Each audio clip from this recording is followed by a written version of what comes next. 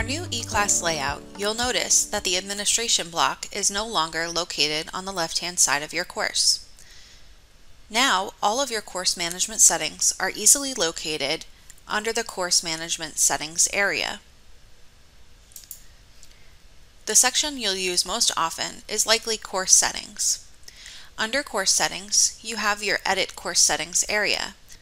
This is where you'll manage your course visibility, your gradebook visibility, and so on.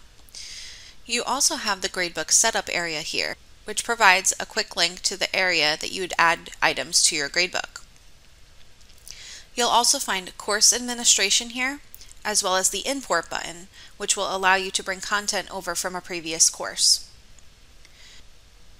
Another useful area is the user links. Under this area, you'll find a link to your gradebook, which is where you will enter your grades. You'll also find a link to your participants list, which will display all of your enrolled students. If you are using groups, you can click this link to be brought to the group management area. This section also has all of your course logs in the event that you need to assess a student's activity in the course.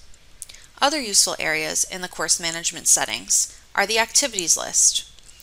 Under the activities list, you'll find all of your assignments, forums, resources, journals, etc. located in one list for you to see. You can also access your question bank here if you are utilizing eClass quizzes.